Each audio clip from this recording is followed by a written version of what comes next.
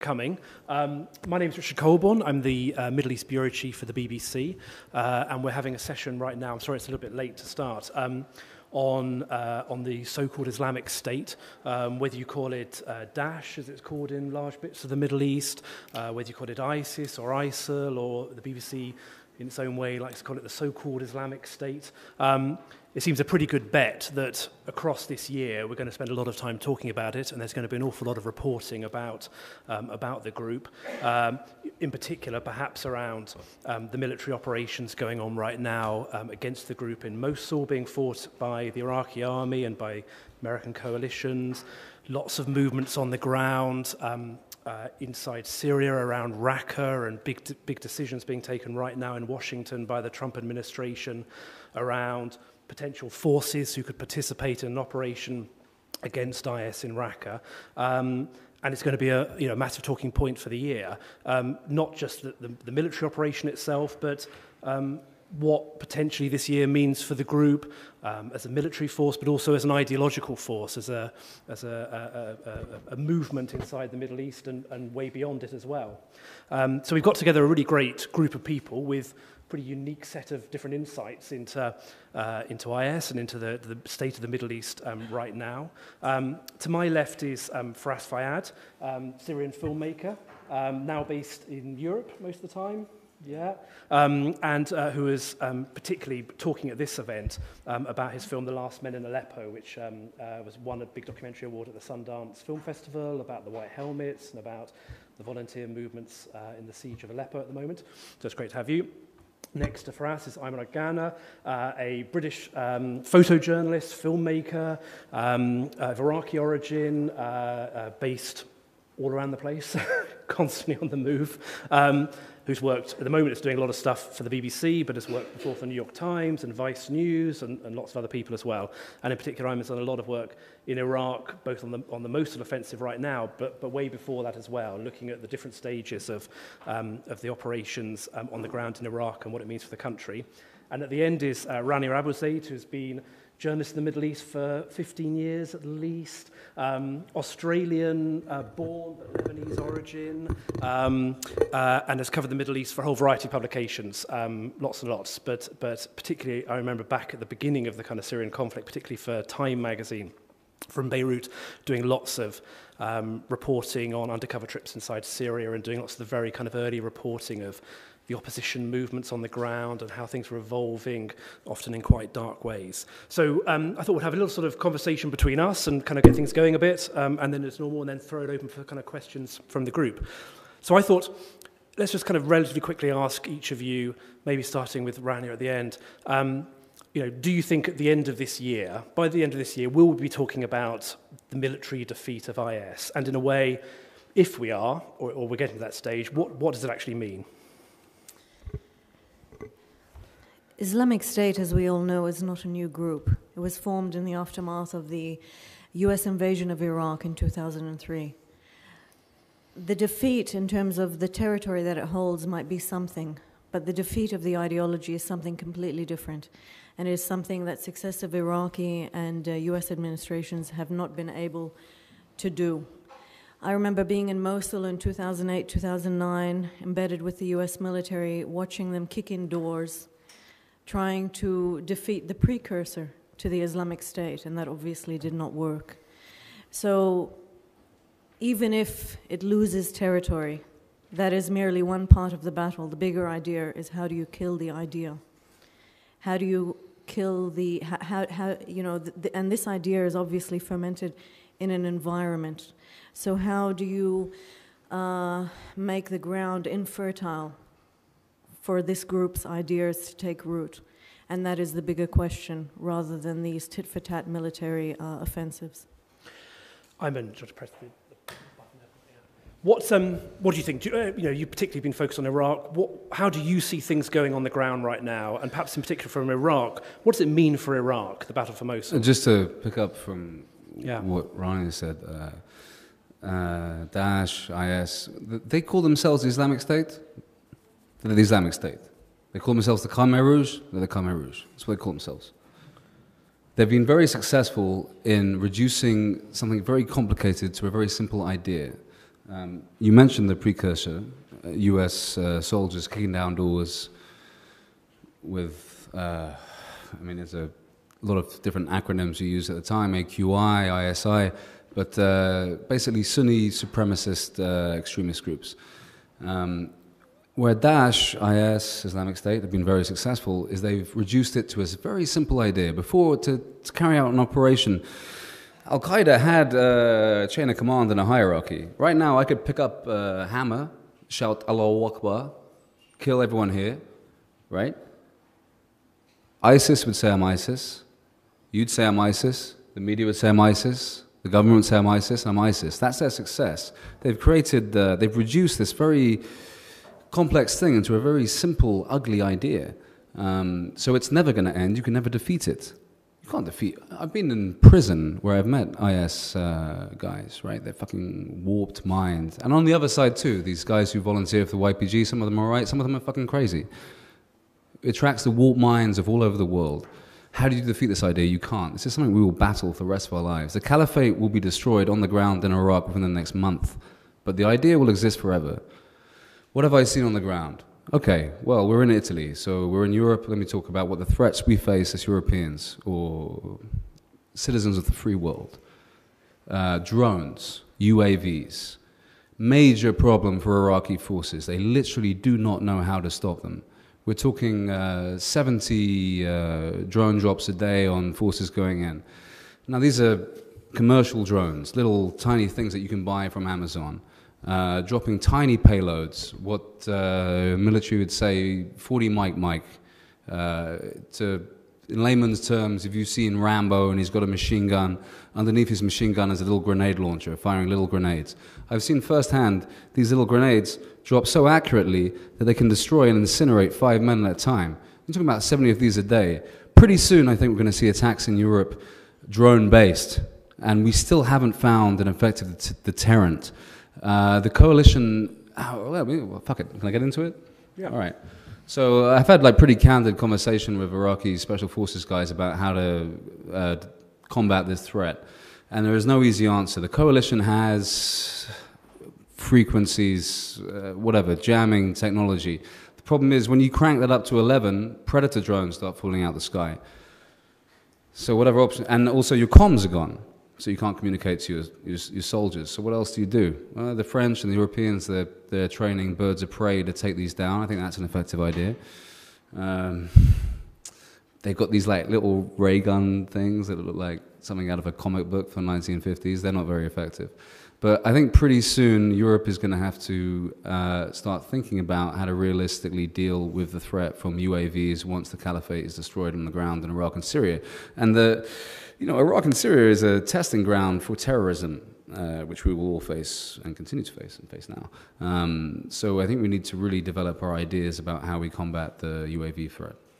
And in lots of your reporting, you've spent time with these young Iraqi special forces, guys on the ground, who have grown up through these different operations we've seen in Iraq. So what does this year mean for Iraq, both in terms of the military operation, but also symbolically? What's the sort of stake in terms of the success or failure in the operation? Look, the Iraqis of martial people who are, despite all the sectarianism, are proud of their country, and they're very proud of their soldiers who are fighting this war. And when they take Mosul, it'll be a big victory for the soldiers and for the citizens who support the soldiers. Unfortunately, the Americans couldn't do it. You think Baghdad can do it? It doesn't matter. The battle doesn't matter. What happens after the battle matters. What's that quote from the Charlie Wilson? We did a great thing, but then we fucked up the end game. Yeah. So that's what comes next. So for us, from your perspective, what do you think this year might bring? And in a way, how do you think Syrians watch the kind of conflict against IS on the ground and potentially coming in Raqqa, given the whole scale of the wider conflict that's going on in Syria as well? What do people think might come this year, and how important do they actually think it is?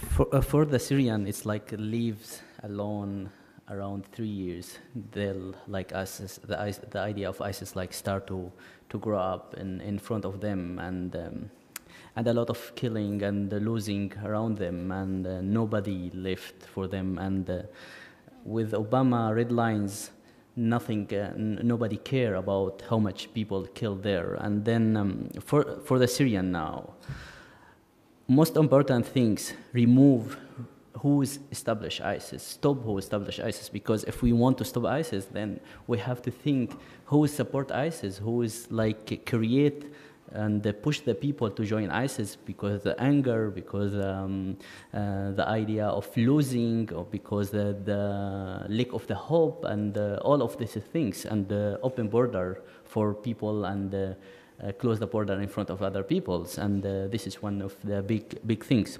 But actually, and I'm going like to the other side, there is many ways for that, support the civil society, which is like starting from civil movement, including like white helmets, which is they are those like a group of the volunteer who is like they are the first respond on the heavy bomb from the Assad regime, first in 2013, then when the Russian start to bomb Aleppo in 2015. When the idea of white helmet start, this is people, they just like, this is the start like as a ground to attract all of these young people from 15 till 13. And one of the big idea like against the Al-Qaeda and against all of this is terrorism group or armed group or ISIS.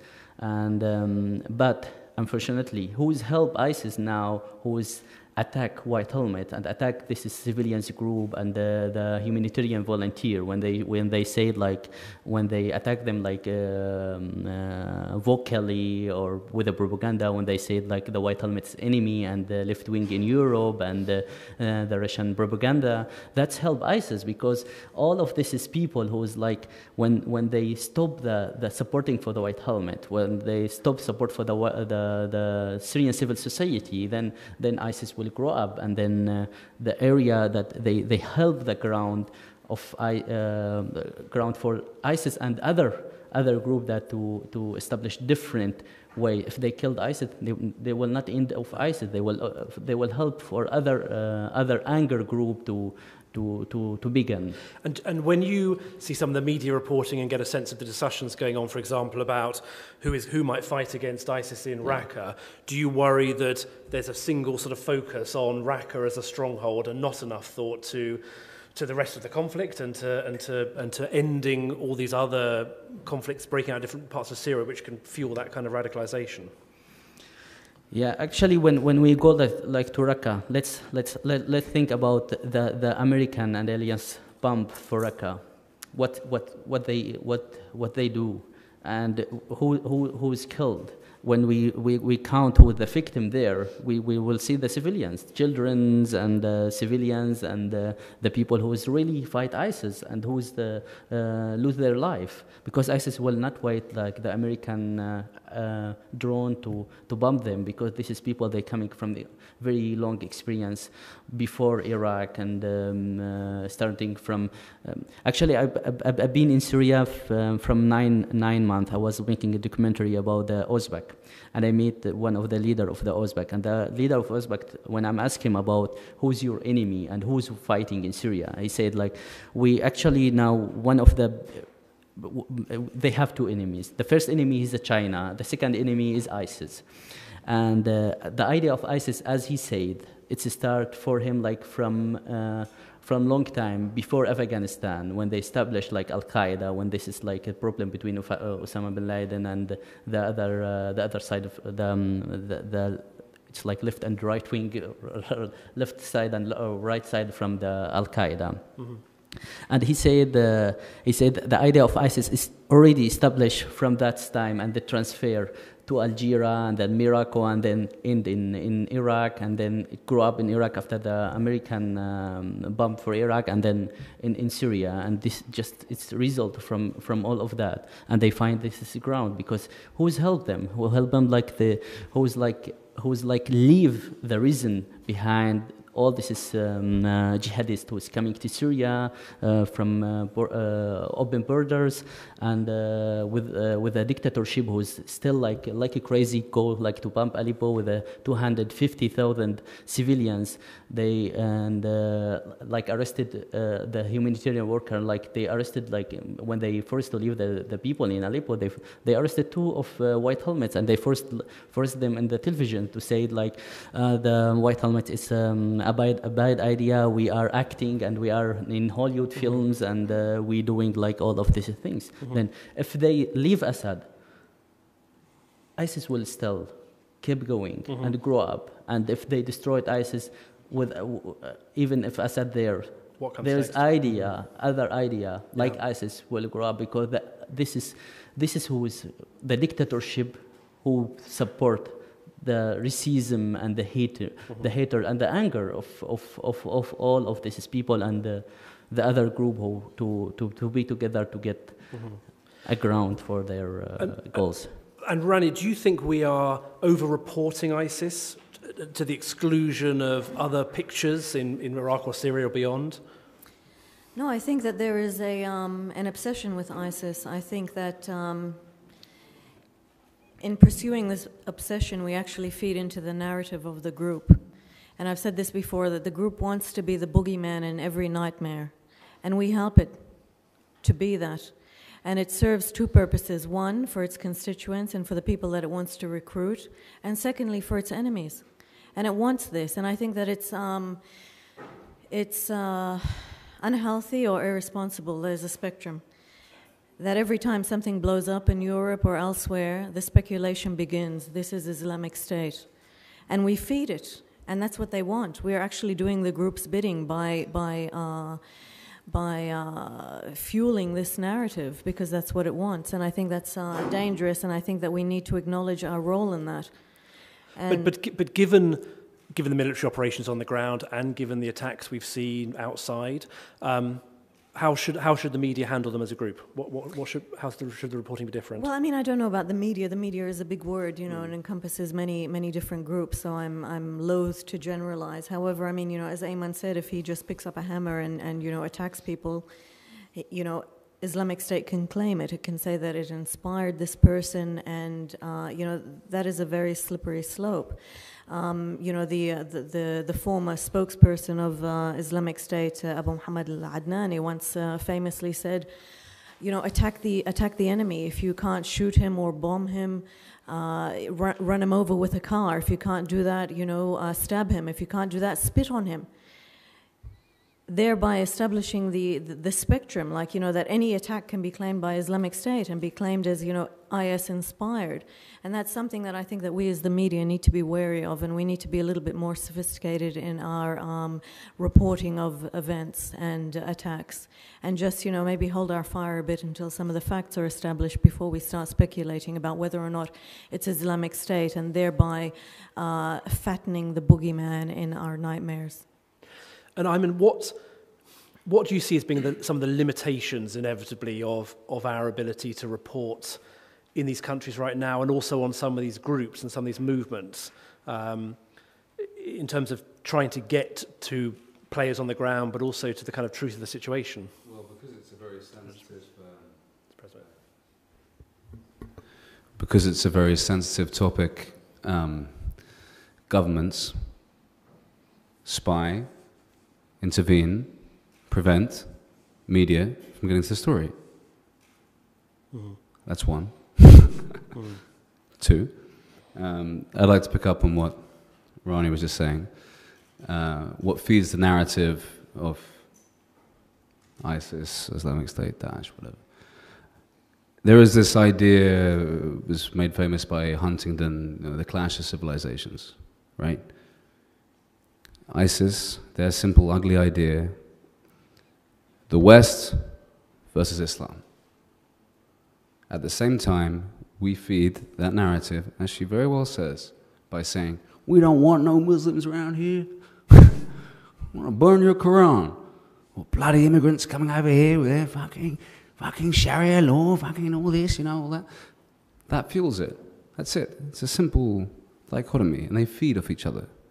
When you reduce the world into these very simple, reductive camps, you have a conflict and a cycle of violence that will continue and fuel and never end.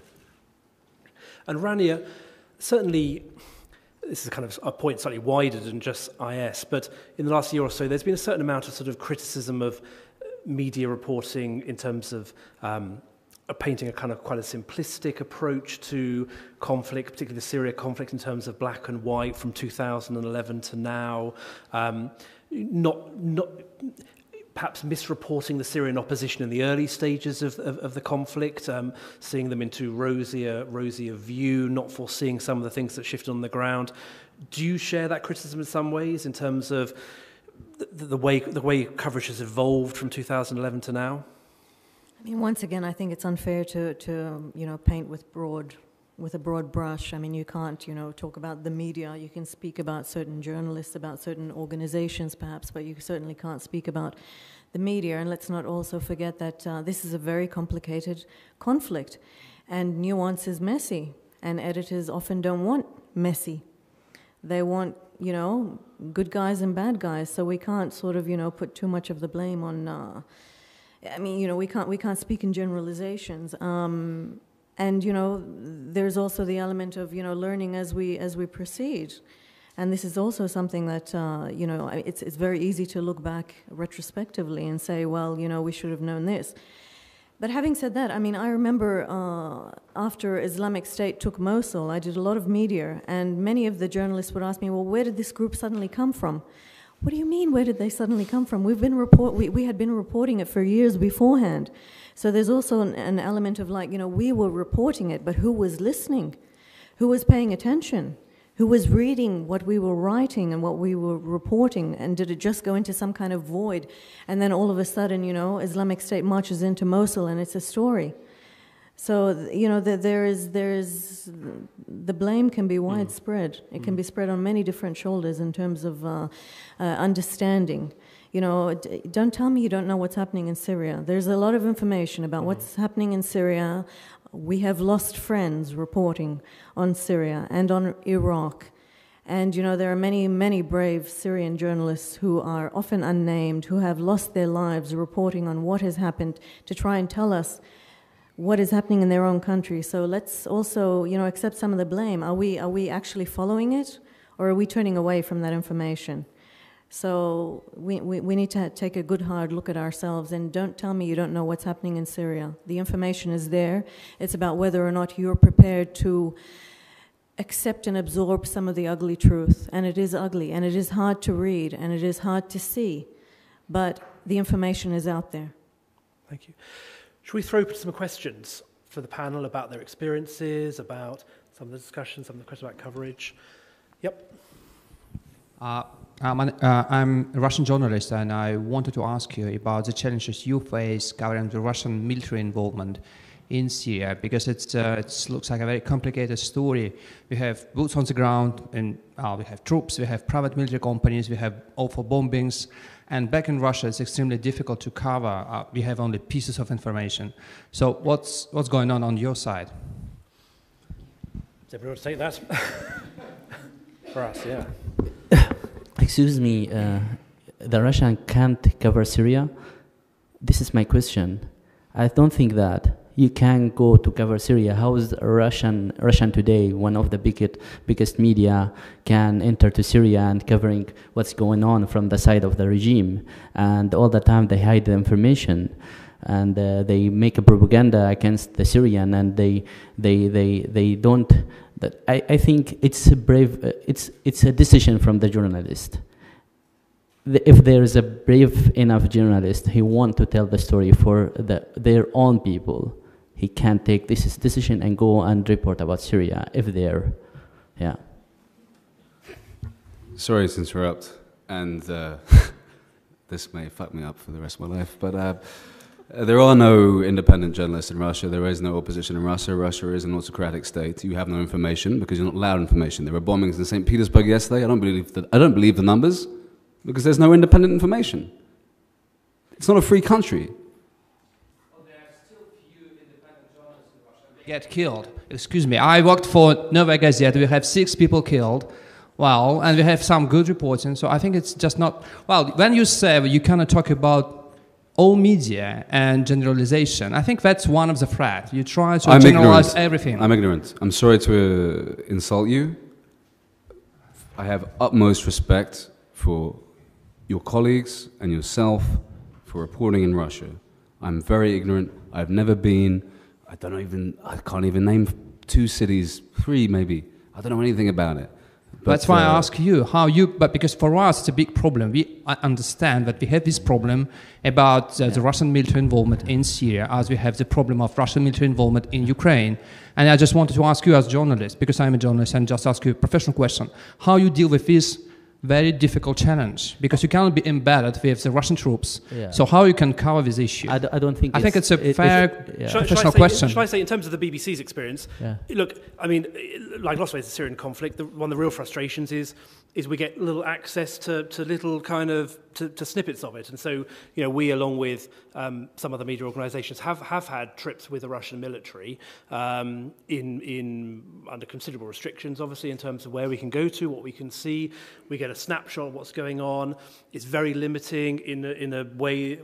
Similar frustrations involved in going into Syria with a visa and seeing the government side. Similar frustrations often with going in with the opposition as well. So it's a very sort of similar scenario. I think what's quite interesting for me in terms of some recent BBC reporting, for the first time I actually saw that on a trip in with a team with the Syrian government visa through Damascus, they were seeing Russian military police on the ground involved in some of the evacuations going on in some of the towns inside Syria as part of these deals that have been much criticised with the government to pull people out of besieged towns.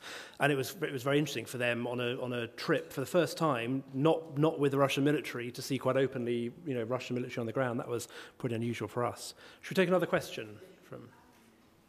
Yeah.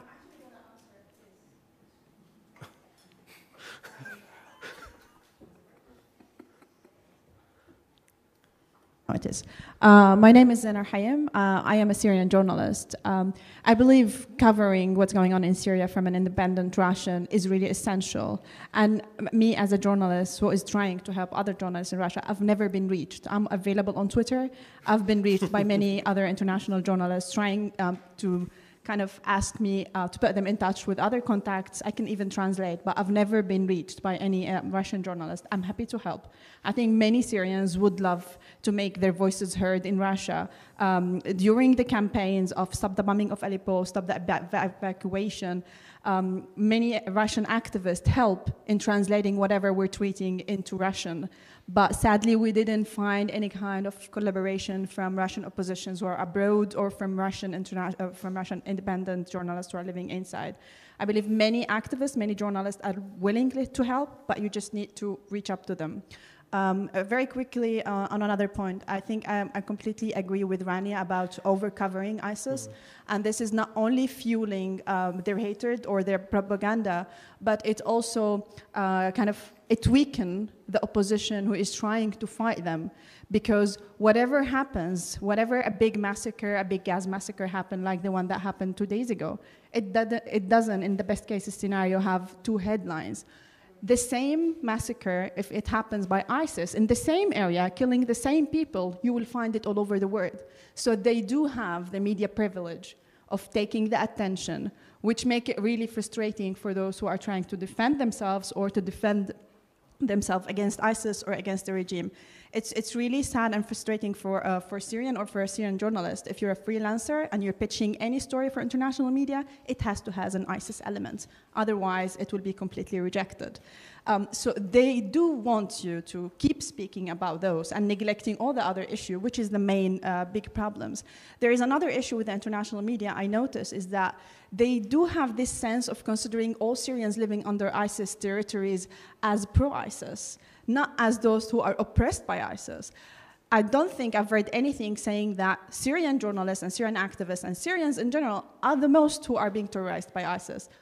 They've killed of us and the Iraqis more than any other international foreigner in the world. And despite that, you only remember those who are killed by ISIS if they have non-Syrian cursed passports.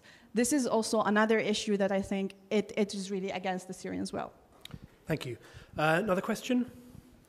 Gentleman just behind, yep.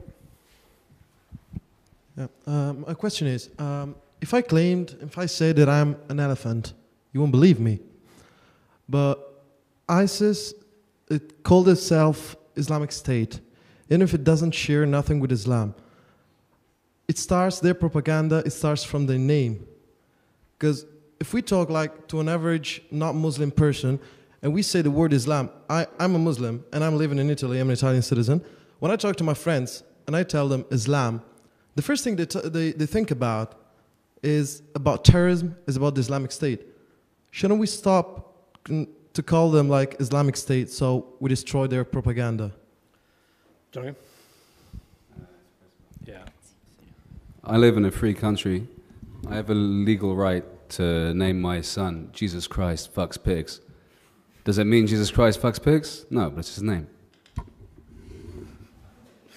Rania, what's your perspective on the great Islamic State naming debate? What do I say after that?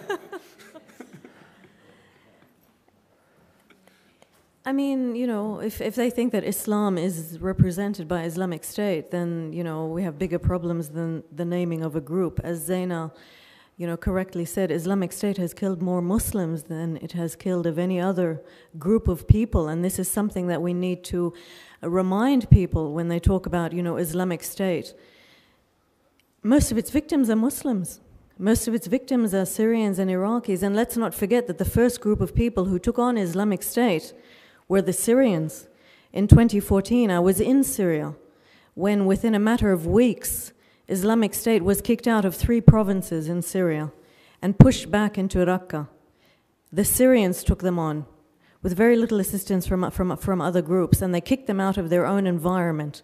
And this is something that I think is often overlooked when you talk about, you know, Islamic State and its enemies and who it harms most. I mean, if the group has had a falling out with Al-Qaeda, that will give you an indication of just how fringe it is with regard to Islamist movements. Forget about Islam, we're talking about, like, you know, Islamist movements, groups that want to restore a caliphate, don't agree with Islamic State. So that should be an indication of just how Islamic the group is with regard to other Muslims. Thanks. Go on the front. Oh, yeah, right. Try that first and then we'll come back. Sorry, yeah, just a quick question. Just for some of you who've perhaps covered several different conflicts, do you feel that you've been in this position before where you can see the end game in sight, where just like you could perhaps foretell the downfall of Saddam and you could see that the end was in sight for the Tamil Tigers or the Colonel Gaddafi? Or do you get this sense that, like, you've made mistakes in the past when you've been in this kind of phase of the story, and are there ways in which you can kind of avoid making the same mistakes now?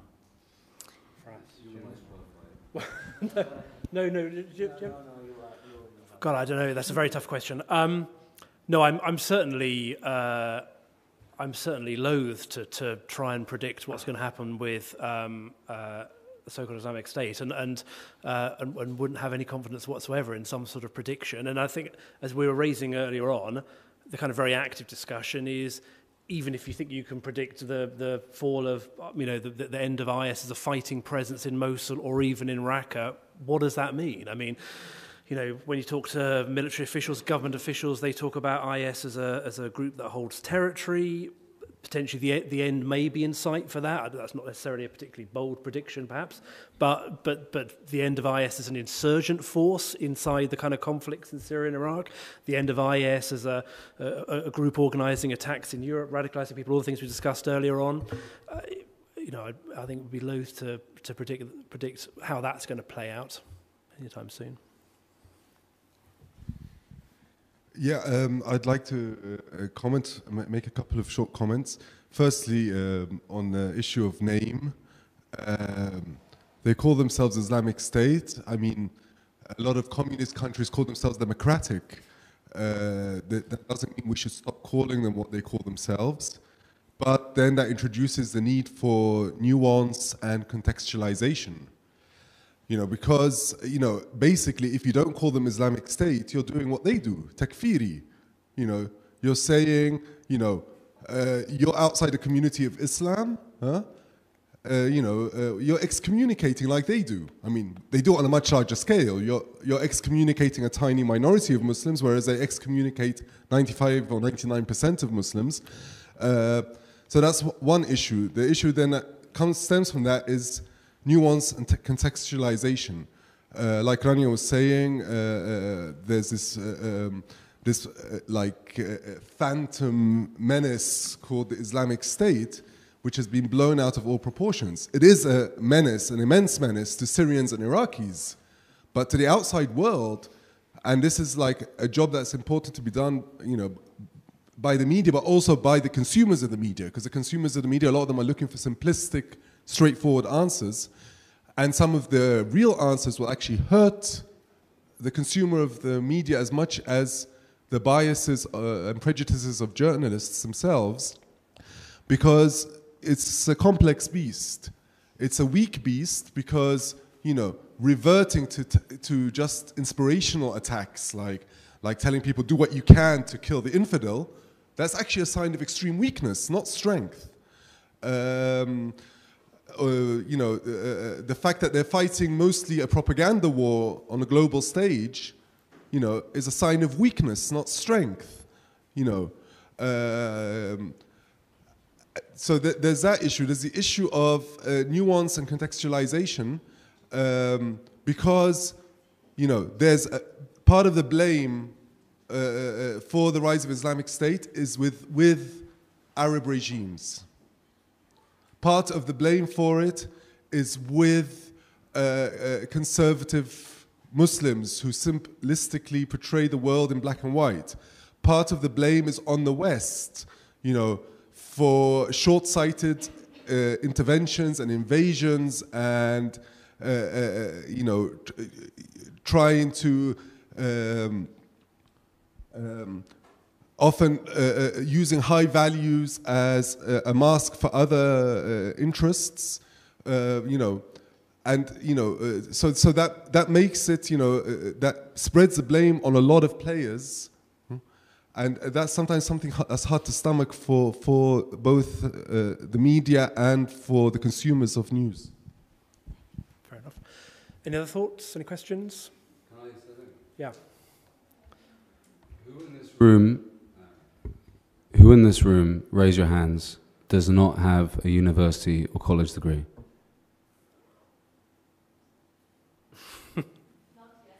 But you're studying? In progress. You're studying, or you? So everyone. So we're educated, right? So Khaled, it's all very well to talk about nuance. But we can talk about nuance while drinking Sangiovese and eating cheese or whatever. But the reality is 99.9% of the population don't appreciate our sense of nuance. And they listen to Coldplay and vote for fascists. Coldplay fucking sucks.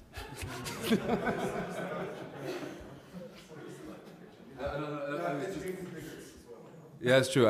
I'm not, and I love you, and and everything else you said was awesome. I just wanted to make that point that we're incredibly privileged here, and we can discuss this all we want.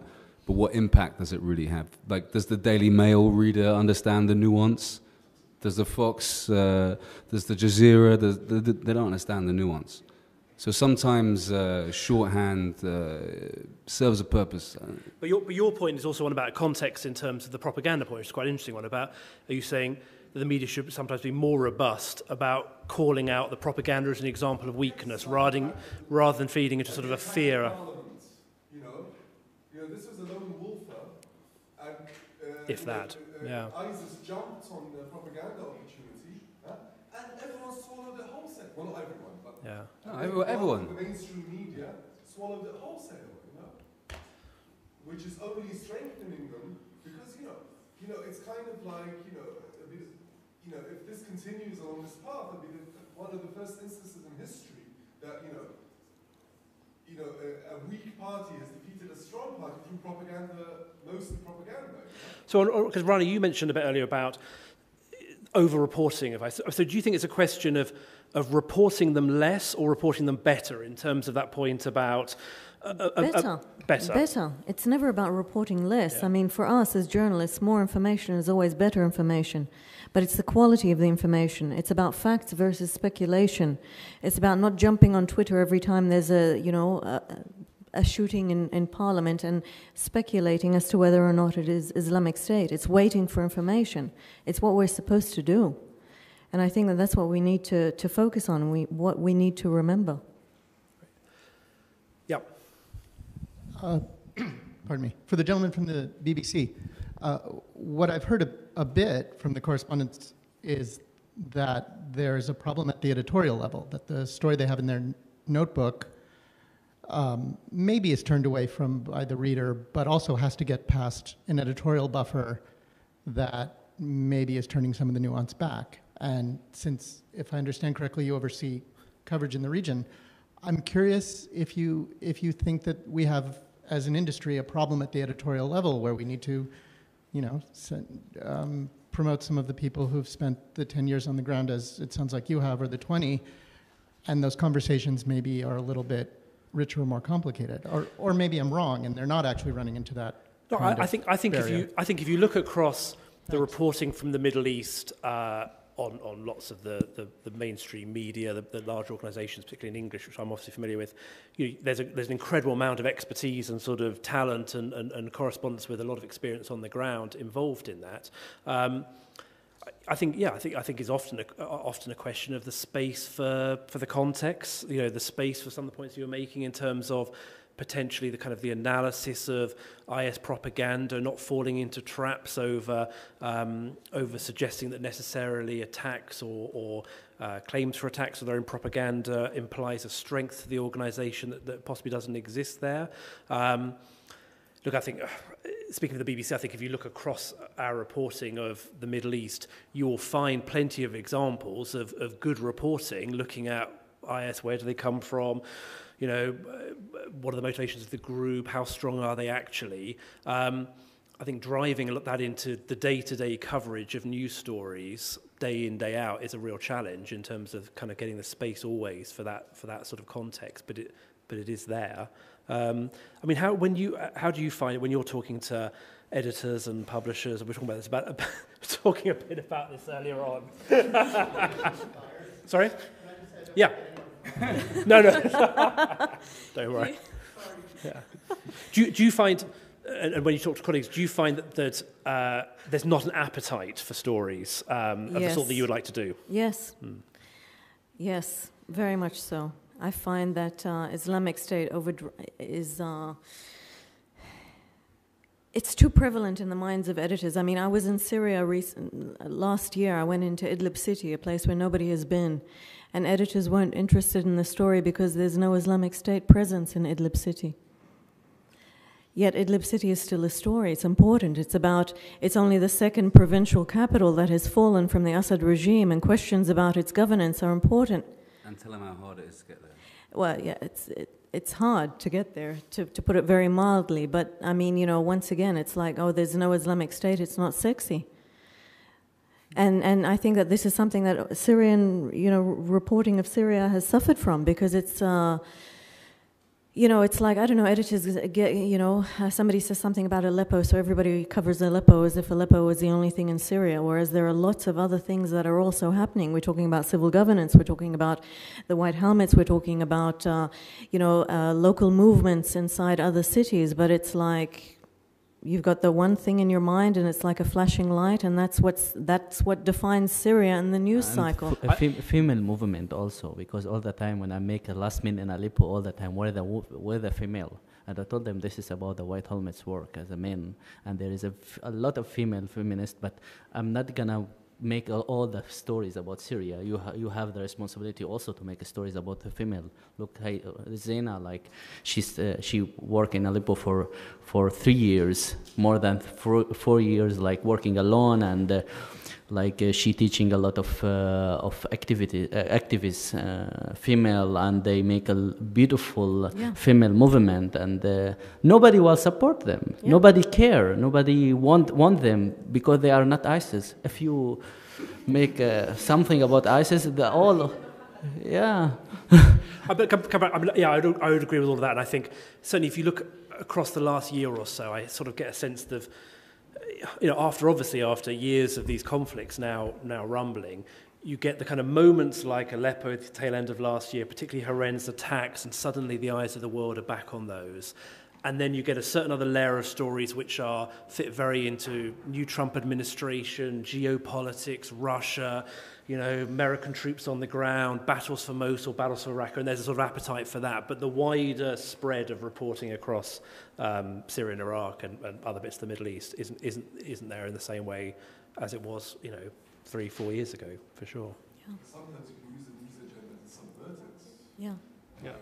Sometimes you can use the news agenda as a hook to take you in another for sure. direction. For example, all the interest in ISIS has led me to sometimes use ISIS as a launching point for other things. Like, after one attack ISIS carried out, I wrote, I'm more into analysis and opinion, but at the moment, I wrote a piece about how ISIS disproves the clash of civilizations theory. Yeah.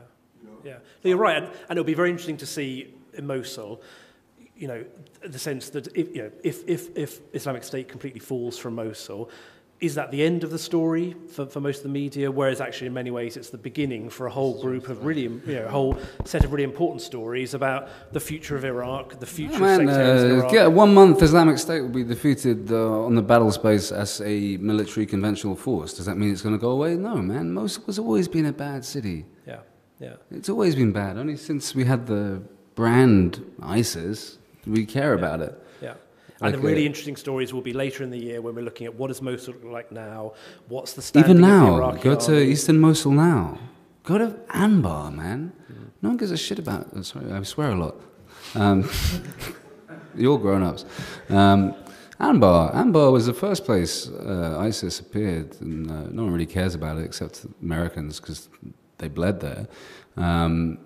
That area has been liberated from ISIS for a long time. It's not like rivers of chocolate and rainbows. It's pretty horrible, like the situation is really bad. Corruption is really bad. The guys who went in to hold the ground afterwards are gangsters. They torture and murder and rob and loot, and quote-unquote ISIS or Sunni supremacist individuals and organizations continue to live there and continue their criminal and terrorist activities. So, on the battle space, we'll defeat ISIS.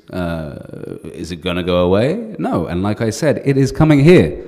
Ban drones. Ban them. I think we've maybe got time for one more. Concerning the young Europeans or young Americans that join ISIS, what's your opinion on the media coverage about this issue? Do you think that sometimes it's being caricaturized, portrayed as like they are loonies that just seek for adventure, or in the case of females that are also having a role in the caliphate, they are also portrayed like seeking love for the jihadi or this kind of things? Randy, what do you think? I mean, certainly in Britain, there's been a whole spate of stories about radicalisation, a fascination with young Britons, mums with their children going into Syria from Turkey. Is that overblown? I mean, once again, you can't generalize. People join the group for many different reasons. Some of them join it because they believe that it represents Islam, and that it is a group that does not merely talk about restoring a caliphate, but that has actually done so. Others join it because they're escaping from troubles back home, or because they think that it can mean that they're somebody special, for a sense of power, for a sense of importance, for a sense of adventure. There are many different reasons why people join these groups, and I think that we have to be careful not to overgeneralize. Because it's complicated, and some people, many people simply don't have that understanding of Islam. They merely join it because they think it's the biggest, baddest group on the ground. I mean, I speak with, with my Nusra.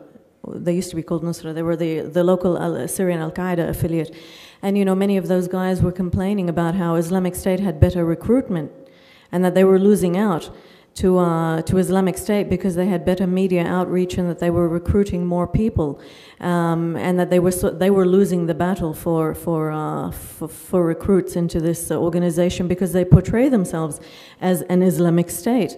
And there are lots of people who are in Islamic State, defectors who I've talked to who had very little understanding of Islam. It was simply because they thought that they were, some of them were criminals who simply joined the group because it was the strongest group on the ground, and therefore they found some sense of protection, that nobody could touch them because they were considered Islamic State. That's also a factor. So I think we have to be careful when we speak about motivations, not to sort of oversimplify things, and to remember that there isn't one size that fits all. I think we've got to wrap it up there. Thank you very much indeed to everybody. Thanks for a really interesting comments from the group.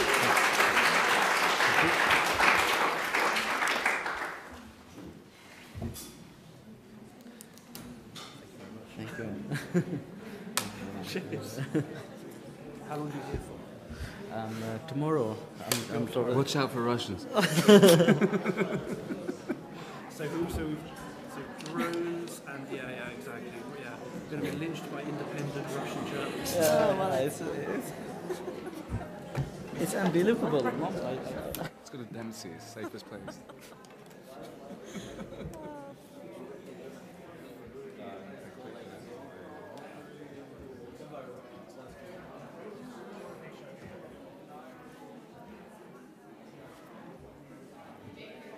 They've reduced this very complex thing into a very simple, ugly idea. So it's never going to end. You can never defeat it. You can't defeat. I've been in prison where I've met IS guys, right? They're fucking warped minds. And on the other side too, these guys who volunteer for the YPG, some of them are right, some of them are fucking crazy. It attracts the warped minds of all over the world.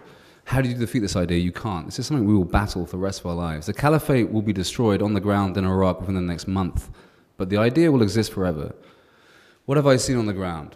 Okay, well, we're in Italy, so we're in Europe. Let me talk about what the threats we face as Europeans or citizens of the free world. Drones, UAVs, major problem for Iraqi forces. They literally do not know how to stop them. We're talking 70 drone drops a day on forces going in. Now, these are commercial drones, little tiny things that you can buy from Amazon. Dropping tiny payloads, what military would say 40 Mike. In layman's terms, if you've seen Rambo and he's got a machine gun, underneath his machine gun is a little grenade launcher firing little grenades. I've seen firsthand these little grenades drop so accurately that they can destroy and incinerate 5 men at a time. I'm talking about 70 of these a day. Pretty soon, I think we're going to see attacks in Europe drone-based. Coming. My name is Richard Colborne. I'm the Middle East Bureau Chief for the BBC, and we're having a session right now. I'm sorry it's a little bit late to start.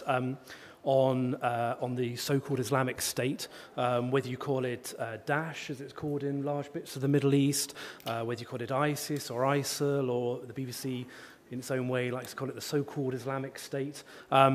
It seems a pretty good bet that across this year we're going to spend a lot of time talking about it, and there's going to be an awful lot of reporting about the group, in particular perhaps around the military operations going on right now against the group in Mosul, being fought by the Iraqi Army and by American coalitions, lots of movements on the ground inside Syria around Raqqa, and big decisions being taken right now in Washington by the Trump administration around potential forces who could participate in an operation against IS in Raqqa.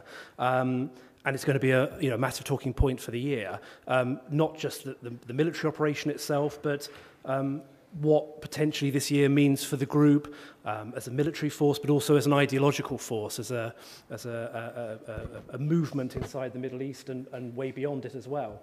So we've got together a really great group of people with pretty unique set of different insights into IS and into the state of the Middle East right now, quite dark ways. So I thought we'd have a little sort of conversation between us and kind of get things going a bit, and then as normal, and then throw it open for kind of questions from the group.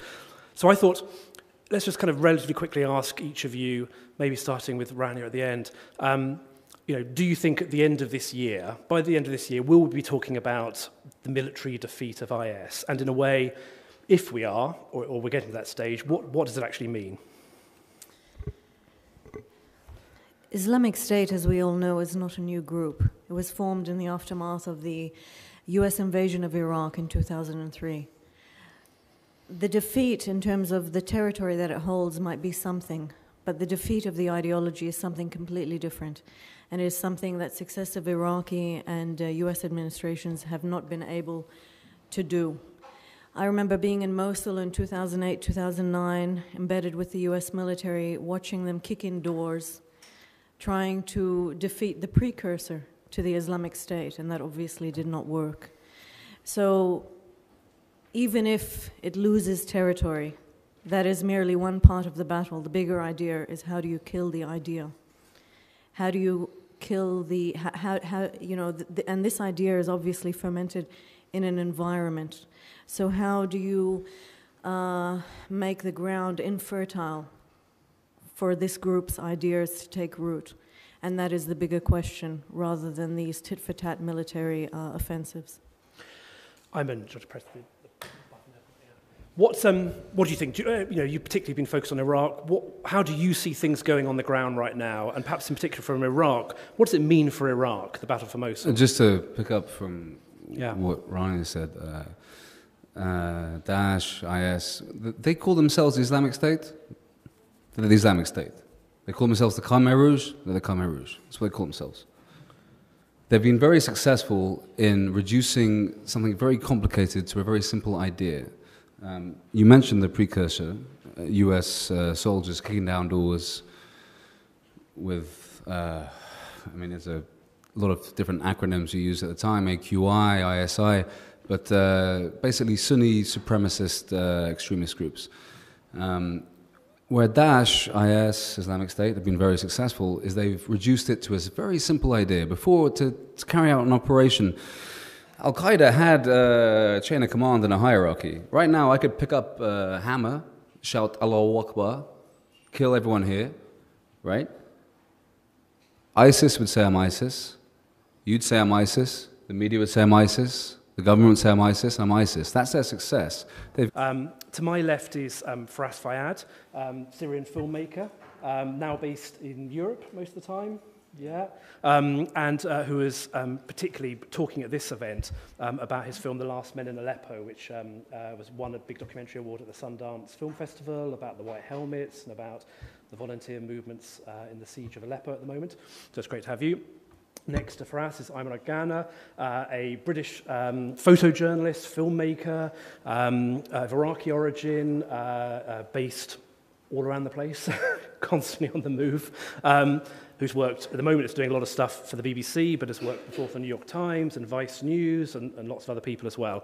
And in particular, Ayman's done a lot of work in Iraq, both on the Mosul offensive right now, but way before that as well, looking at the different stages of the operations on the ground in Iraq and what it means for the country.